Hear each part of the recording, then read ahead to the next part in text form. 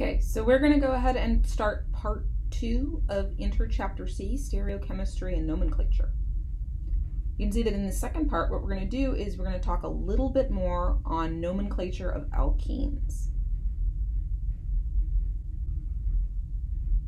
So for nomenclature of alkenes, we're going to have some situations for cis and trans will not work. Just to refresh your memory, cis means having two hydrogens on the same side, as shown on the top left here. Those two hydrogens are the same side of the molecule. And remember that in that, to use the cis terminology, we have to have one hydrogen attached to each carbon. Trans is where the hydrogens are on opposite sides. And again, we have to have one hydrogen attached to each carbon of the alkene. So in the bottom example, you can see that we can't use cis or trans because there are no hydrogens attached to the two carbons of the alkenes. The methyl groups over here are not hydrogens, and so they're not equivalent. And so we have to come up with another naming system for this type of molecule. What we're going to do is we're going to use the EZ system. And in the EZ system, we are going to be determining the priority of the groups attached to each carbon of the alkene. If they're on the same side, we're going to get the Z configuration. And if they're on opposite sides, we're going to get the E configuration. Okay, so how do we determine priority? Fortunately, you already know how to determine priority if you've done R and S. We're going to use the same methodology for determining R and S with the EZ system. So we're going to do atomic number first, and then after atomic number, if you have equivalent atomic number, we're going to see what's attached. So you already know how to do this. Let's do some examples. So over here, we have a molecule that could be named cis, right? Because it has two hydrogens on the same side. Why are we also able to name this molecule Z? So let's look at the priority of the group. So on carbon 2 is right here, we have a carbon and a hydrogen attached.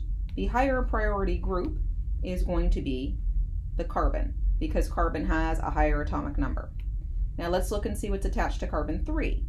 Carbon 3 over here on the right is attached to a carbon and a hydrogen. Again, the carbon is the higher priority group because it has a higher atomic number. Those two groups are on the same side, so that's why we get Z. Let's look over here at the E example. In the E example, we're going to look at the left carbon. The left carbon has a carbon and a hydrogen attached. Carbon wins. On the right carbon over here, we have a carbon and a hydrogen attached. The carbon wins. In this case, those groups are on opposite sides, so we get E. Notice that this can also be called trans. And when you're entering these problems in sampling, you can choose to either use the cis-trans system for these examples or the EZ system. Okay, let's look at some more complicated examples now. Let's work on this one on the bottom left. So first of all, we're going to start with the carbon on the left side here. Now what's attached to it? It has a hydrogen and a carbon attached. Carbon is going to win in terms of priority because it has the higher atomic number. Next, we're going to look at the carbon on the right. This carbon over here has a carbon attached and a carbon attached. So what's going to win? The top carbon is connected to a CH2 group, so that is going to beat out the CH3 group. So that's going to win our priority. Those are on opposite sides, so that's how we get E. Let's go into our next example. So in this case, this is kind of interesting because we have two alkenes. As we're looking at this molecule though, notice that the first alkene over here on the left, we can't name using either cis-trans or EZ because it doesn't have different groups on this carbon. On this left carbon here, we have two hydrogens attached, and when two hydrogens are attached to the same carbon, we don't have to worry about cis-trans or EZ. Or anytime two of the same groups are attached, we don't have to worry about cis-trans or EZ. So in fact, when we're looking at the term butadiene, it's a 1,3-butadiene. If we go through and number the carbons, carbon 1 is here, carbon 2 is there, and then we have 3 and 4. So we can see that we have a diene at 1 and a diene at 3. The only one that we have to worry about for EZ is the diene that's at carbon 1, or between carbons 1 and 2. Okay, so we figured that out. Let's go ahead and do our priority. So carbon 1, we have a hydrogen and a bromine attached to carbon 1. The bromine gets priority. On carbon 2, we have a CH group and a CH group attached to carbon 2. So now we need to determine which one is going to win. You'll notice that the top carbon is connected to 2 carbons, and the bottom carbon, labeled carbon 3 here, is also connected to a carbon with a double bond, which kind of counts as 2 carbons. So this is an interesting one because what we learned here is even if you have a double bond, it's going to count as 2 carbons and it's going to break the tie. So in this case, it counts as 2 bonds to a carbon, and then it also breaks the tie between an isopropyl group. These groups are on opposite sides, so we have E stereochemistry. Let's look at the last example. The last example, we have on our left-hand carbon here, a carbon and a hydrogen. Carbon wins because it has the higher atomic number. On the right-hand carbon, we have a carbon and a carbon. Because those are both carbons, we have to see what's attached. Bottom carbon over here is attached to an O. Top carbon is attached to 2 O's. Top carbon wins. Those 2 carbons are on the same side, so we're going to get Z configuration. An important thing to note is that when we've gone through all of this, again, we have to have 2 different groups attached to both carbons in order to do EZ. And if we have a hydrogen attached to each carbon, that's the only situation where we can use cis and trans. Let's look at some more complicated examples. So over here, we can go through and we can look at this molecule, and let's talk about how we would do our numbering. So if we number this molecule from the left, 1, 2, 3, we will have our double bond at position 3. If we number from the right, 1, 2, we will have our double bond at position 2. So 2 is better than 3, so we're going to number from the right.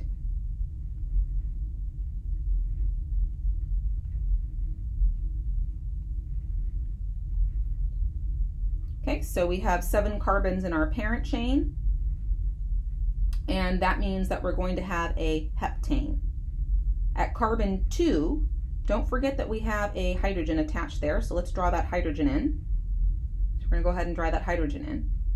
And let's determine the stereochemistry at the alkene at carbon 2. So you'll notice that we have a carbon attached and a hydrogen attached, and we're looking at this carbon on the right. Remember, that's a CH3 group. And on the left, we have a hydrogen. Let's go ahead and determine our atomic number. Carbon is going to win in this situation. Now let's look at carbon 3. Carbon 3 has an N attached to the right and a carbon attached to the left. The nitrogen has higher atomic number than the carbon, so it's going to win in terms of priority. That means the stereochemistry at that position, they're on the same side, so that's going to be Z. Okay, let's go ahead now and look at the diene that's at, between positions 4 and 5. So again, it's helpful if you're struggling with these to draw in your hydrogens and make sure that you're drawing them in at the correct angle. Remember, they need to be at 120 degrees approximately. So at carbon 4, what do we have attached to carbon 4? We have a hydrogen and we have a carbon attached to carbon 4. The carbon is going to win in terms of priority. On carbon 5, we have a hydrogen and a carbon. The carbon is going to win in terms of priority. These groups are on opposite sides, so we have E stereochemistry. Let's check and see if we did that correctly. And look, we did. The other cool thing that you're seeing here is that we have to indicate the Z stereochemistry to be at position 2 because that was where that alkene started. And at position 4, that was our E stereochemistry. Okay, let's do one more example. This one's kind of fun because now we have some RS stereochemistry as well as EZ stereochemistry to worry about. So first of all, let's go ahead and number.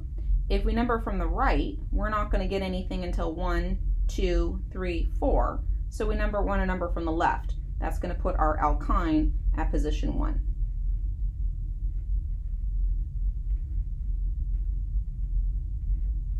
Okay, so we have 7 carbons.